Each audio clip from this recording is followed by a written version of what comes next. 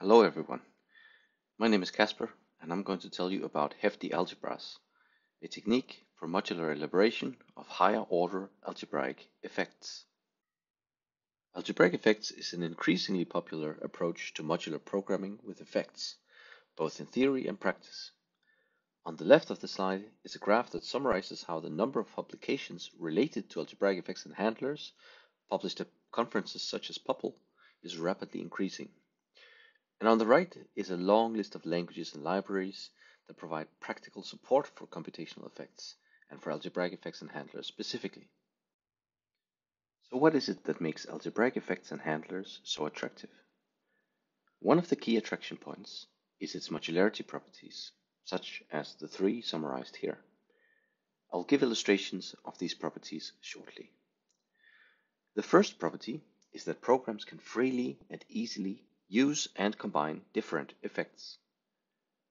The second property is that effect handlers let us implement each effect independently from other effects and seamlessly combine the implementations of different effects.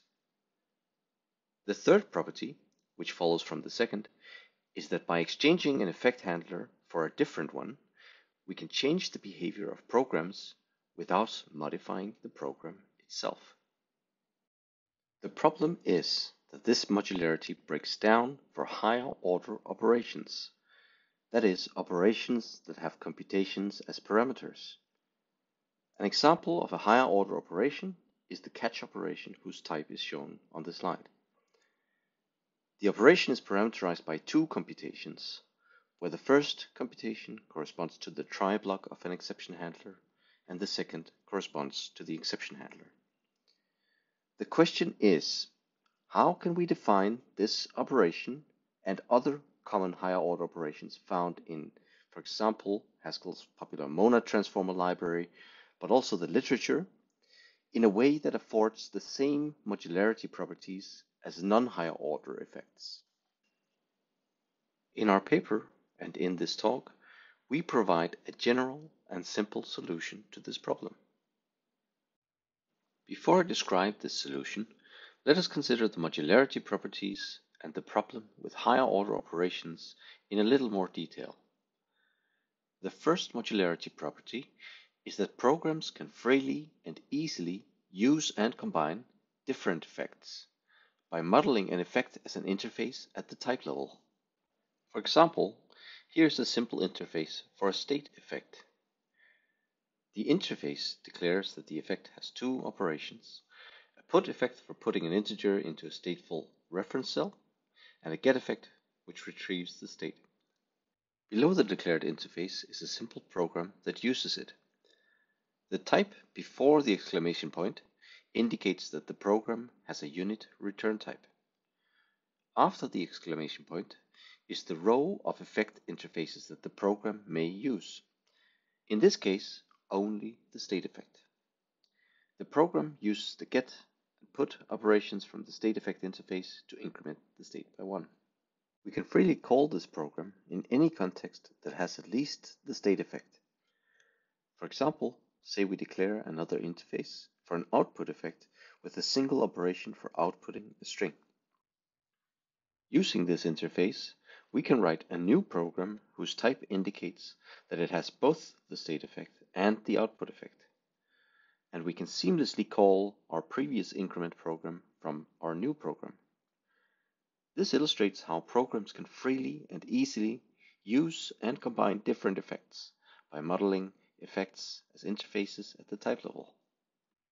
The second attractive modularity property of algebraic effects and handlers is that effect handlers lets us implement each effect independently from other effects in a way that we can easily combine these implementations. For example, here is a program that uses an input effect and an output effect. The program first outputs a string asking for a name, then calls the operation representing receiving an input, and finally prints hello name. We can run the program provided we first implement and invoke handlers for the effects that the program uses. For the purpose of this talk, it's not so important how effect handlers are defined. The types of effect handlers contains the information we need to explain how they work. The handler for the output effect has a special handler arrow type. On the left-hand side of the arrow is the type of the computation being handled. In this case, a computation that has the output effect and some other row of effects delta. On the right-hand side is the type of the computation after the handler has run. Note that it no longer contains the output effect, only the effects in delta. We can also define a handler for the input effect by supplying a stream of strings representing input. Handlers are invoked using a special with-handle construct.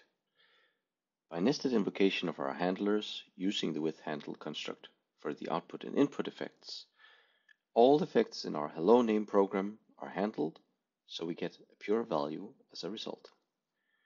In this case, the pure value that we get as a result is a function that accepts a stream of inputs and uses the first element of this stream to produce the desired output string.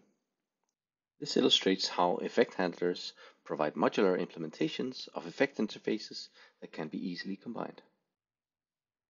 The third and final modularity property of algebraic effects and handlers is that we can modify the behavior of a program without modifying the program text. This is possible because programs are written against effect interfaces whose implementations are given by effect handlers, and we can change the effect handler we use to handle programs without changing the program being handled. For example, here's the same code as on the previous slide. Now say that the code on the left of the slide lives in a third-party library, whereas the code on the right lives in an application that we are developing. Our goal now is to modify the behavior of the output effect that occurs in the hello name program in our library without changing the hello name program itself. For example, say we wanted to use a censoring function to modify the output produced by hello name. We can achieve this by defining a different effect handler, hout prime, for the output effect. By exchanging the original handler for the output effect with our new censoring handler, we can refine the behavior of our library program. This illustrates how algebraic effects and handlers let us modify the behavior of a program without modifying the program text. As explained earlier, the problem is that higher order operations break this modularity.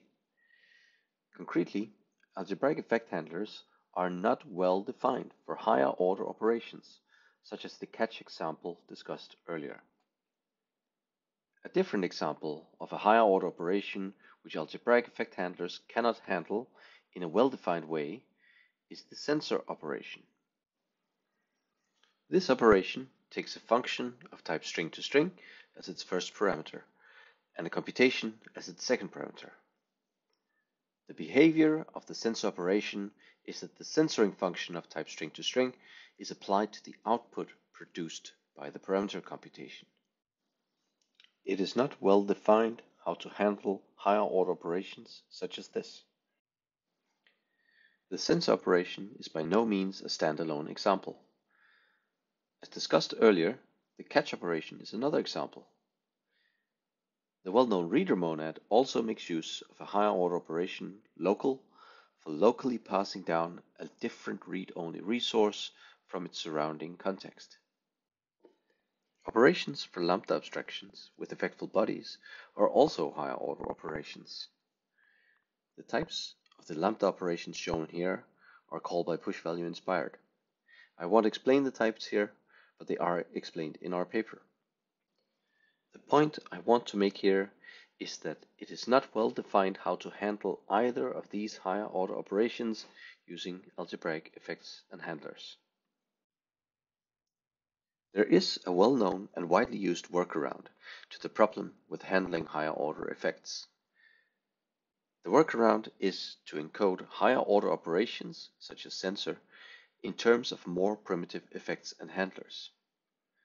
For example, the function censor prime has a similar type signature and behavior as the censor operation that we discussed earlier. The implementation of the function uses an inline invocation of the effect handler for output from earlier to get access to and to apply our censoring function to the batch output of the parameter computation m. While this elaboration is simple, it precludes one of the three nice modularity properties from earlier. Specifically, we cannot easily change the behavior of programs that use this censor prime elaboration. The idea behind our solution to this problem is simple. We propose to define elaboration functions such as censor prime in a way that makes them modular. We achieve this by introducing a layer of indirection. The idea is to write programs against higher order effect interfaces, whose operations are either higher order operations or primitive effects. For a given row of higher order effect interfaces, ranged over by h here, we can define separate elaboration algebras for each entry in the row, thereby implementing each higher order effect interface and elaborating higher order operations into primitive effects and handlers. Our solution provides similar modularity properties as algebraic effects and handlers, but for higher order effects as well. The solution uses only simple, off-the-shelf ideas known from data types a la carte, but in spite of its simplicity, it lets us define all of the examples that we summarized earlier. In contrast, previous solutions to the higher order effects problem either support only a subset of the higher order effects we discussed, or they require significantly more involved machinery at the meta-theoretical level and on behalf of programmers working with handlers in previous systems. Finally, our solution admits verification of semantic equivalences about higher order operations. In the rest of this talk, I'll give a flavor of how our solution works. First off, let's discuss how we declare and program against higher order effect interfaces. Higher order effect interfaces can be declared similarly to how algebraic effect interfaces are declared. However, since higher order effect interfaces can only be elaborated but not handled by algebraic effect handlers, we distinguish higher order effects by declaring them using the keyword heft. We also use a type with 2 exclamation points to indicate that a given computation makes use of higher order effects. The interface row that occurs to the right of a double exclamation point may comprise both higher order and algebraic effect interfaces. Other than these differences, we can program against higher order effect interfaces just like algebraic effect interfaces. Note that the keyword heft is an acronym for higher order effect. Let us now consider how to define elaboration algebras, or Hefty algebras. Here's the same code as on the previous slide. We can run the censor hello program by first invoking elaboration algebras for each effect in the type of censor hello. Doing so gives us a program that has only algebraic effects, which can then be handled. Unlike handlers, which are applied in sequence, elaboration algebras are composed and applied in one go. Here we are composing 2 elaboration algebras, eout and ecensor. The algebra for eout is an identity algebra in the sense that it maps the out operation onto itself.